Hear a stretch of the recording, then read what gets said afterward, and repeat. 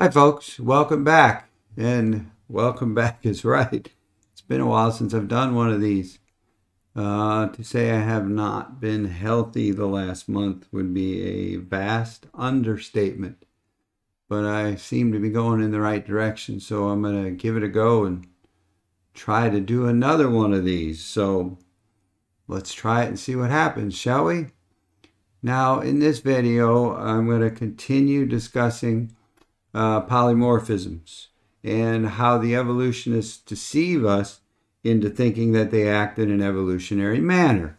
And in the last video, I explained the truth behind how the evolutionists deceived us with the story of the peppered moth. And I'm going to begin this video with another example. And this example is representative of what the evolutionists do all the time in countless ways. So, one day, I was watching a nature show on a popular TV channel, something that I enjoy doing, and I like watching shows like this until they inevitably ruin it by talking about evolution.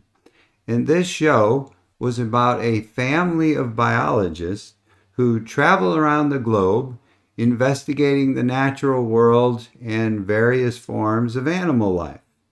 Now in this episode, they were investigating a species of lizards, and best I can recall, I believe they were skinks, in another part of the world, which I believe was Indonesia.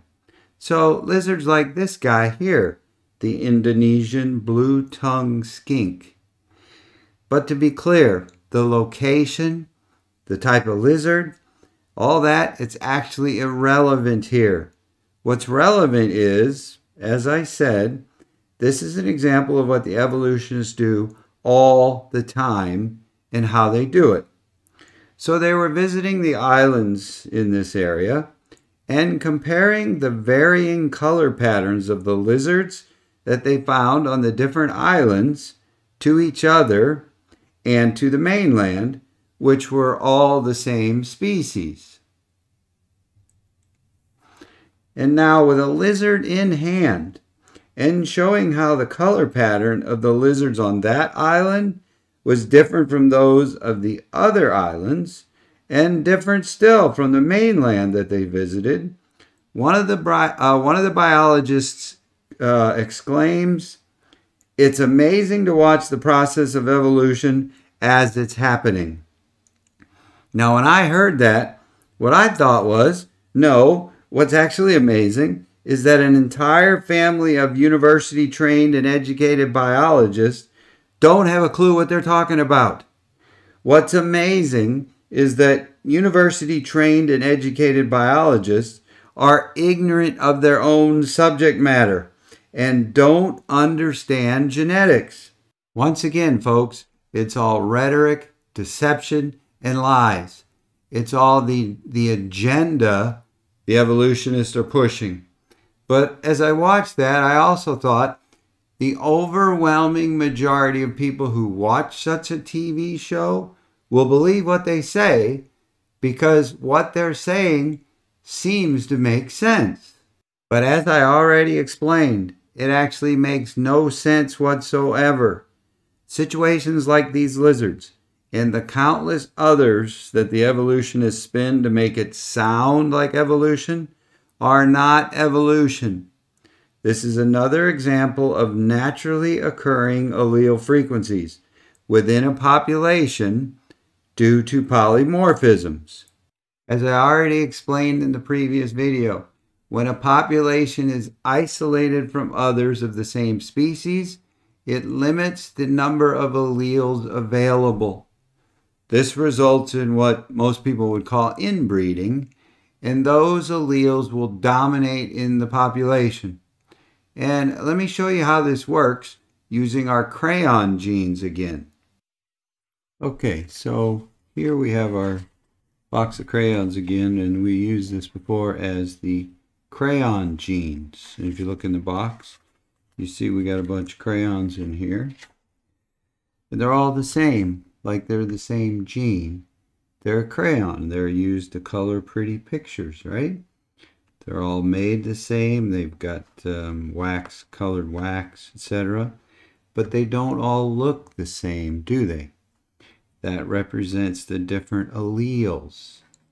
So they're the same gene, yet they're not all exactly the same. And take a bunch of these out here. Let's talk about the situation with these lizards. So if this is our mainland, we got a bunch of them on the mainland. And then we've got some that get on the various islands around there. And they get over there on boats or by thumbing down a whale that's going their way. That's a joke, by the way. So let's say we've got all these other islands around here, and we've got various lizards on those islands. But you see, compared to, put all these here, compared to the mainland, where we've got a bunch of them, we've got a bunch of different alleles represented by all these different colored crayons here. That, let's say this is the mainland, right? We got a bunch of them. But on these islands, we have limited numbers of alleles represented on those islands. So when these guys mate and reproduce, they've only got, in this case, 3 alleles, a limited set of alleles. Here, an even smaller number set of alleles, and the same thing here.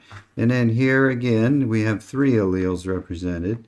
So if you look just by looking at the colors represented by our crayons, if you go to this island, you're going to see if these, as the people on the show were looking at, if these represent colors of the scales, right? Color patterns of the scales.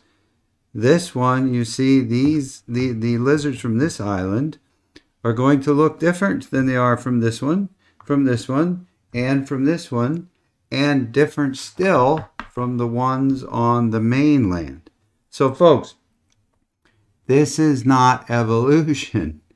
This is expected because we have a limited number of alleles in each of these islands versus a larger number of alleles from the mainland. So as you go around collecting from these different places, you expect to see that they would look different because there is a limited number of alleles represented on each. And this is just like I said in a previous video. This is the same reason why Norwegians primarily have white skin, blonde hair, blue eyes, right? Africans mainly have black skin. Asians primarily have black hair, because in those segregated populations, the same alleles keep getting mixed and you see the same phenotypes displayed. So as you visit the other isolated populations of the same species, like the lizards on the other islands, for example, you expect them to look different from one another. You expect them to look different from one another because each isolated population is a representation of the limited number of alleles that were restricted to that population. You just like you only have a limited number of the crayons that I was using in my example. And it has nothing to do with evolution. It's not evolution.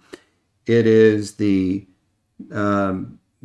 currents of the allele frequencies that create this situation. It is not evolution. And to consider that this is evolution is not only clueless and ignorant, it's also just like saying that Shaquille O'Neal, Michael J. Fox, and Ichiro Suzuki represent different species because they're so different in appearance. And now, I don't know about you, but I just love Shaq. He's hilarious. I love his commercials, and he just seems like a genuinely nice guy. So, Shaq, if you're out there watching, I love you, man, and I would love to meet you one day. This deceptive approach that the evolutionists take with allele frequencies and polymorphisms is not only ignorant and clueless, it also makes me angry. It's just another example of fraud. You cannot take college courses in biology and genetics without learning these principles. However, this is what gets taught as evolution in schools, colleges, and universities across our country and our world, even though the science of genetics says otherwise. Case in point, I reviewed what Wikipedia had to say about the story of the peppered moths, which I explained the fallacy of in the last video. In that entry, I found this statement. Evolution is defined as a change in the frequency of an allele within a gene pool. No, it's not. This is another fraudulent claim. You can change the color, curliness, or coarseness of human hair all you want, but it's still human hair, and those people will still remain humans. You can change the coloring of lizards all you want, but it still has scales, and it's still the same lizard. You can change the size of the wings of a northern fruit fly all you want, but it still has wings, and it's still a northern fruit fly. So let me explain that one to you. In the January 24th, 2000 biology section of the U.S. News and World Report, Tim Appenzeller asserted that Darwin keeps winning hands down when it comes to the theory of evolution by citing an example of northern fruit flies that adapted to their environment by growing larger wings. However, Mr. Appenzeller is just another example of someone who just doesn't get it. Once again, such a claim certainly sounds good to those who don't understand genetics, but this is just another example of allele frequencies within the northern fruit fly population.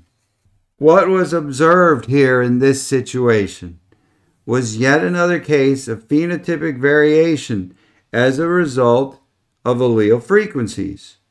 The alleles for the larger wings were already present in the population, and similar to the peppered moths, when the situation and the right breeding combination enabled those alleles to dominate, they became the dominant phenotype. But here's the thing, no new genetic information was gained here, and no new species was created here. The larger wings on northern fruit flies do not make them a new species. They're still northern fruit flies, and they always will be. They just have bigger wings. Just like Shaquille O'Neal, Michael J. Fox, and Ichiro Suzuki, all have much different frames and much different skin tones. The fact remains, green beans have never evolved into peas, and cats have never evolved into dogs, and apes have never evolved into humans. But the ways that the evolutionists fuel their agenda and propaganda machine by misappropriating such terms and concepts and creating confusion over the topics of genetics and heritability do not end here. But I guess it's easy to create confusion over the genetics and of heritability when you yourself are confused on the topic. For example, the Darwinian theory of natural selection attempts to explain the origin of new species via phenotypic variations that developed into new genes that accumulated gradually but consistently enough over time to create a new species. Darwin wrote in The Origin of Species, "Natural selection is daily and hourly scrutinizing throughout the world the slightest variations, rejecting those that are bad, preserving and adding up all that are good. But changing alleles does not create the new genetic information required to create new forms, if you believe in the fallacy of evolution. A change in the frequency of an allele within a gene pool has nothing to do with evolution. It's the genetics of heritability and mutations that must account for evolution. But the evolutionists have fraudulently changed this also to fit their agenda and fuel their propaganda machine. And I think this is going to be a good point to end this video. But come on back for the next one, which hopefully won't be a month from now, where I still have more to say about this topic. And if you like what you hear, give me a thumbs up and subscribe to my channel. Thank you very much for watching. And as always, we'll leave the light on for you.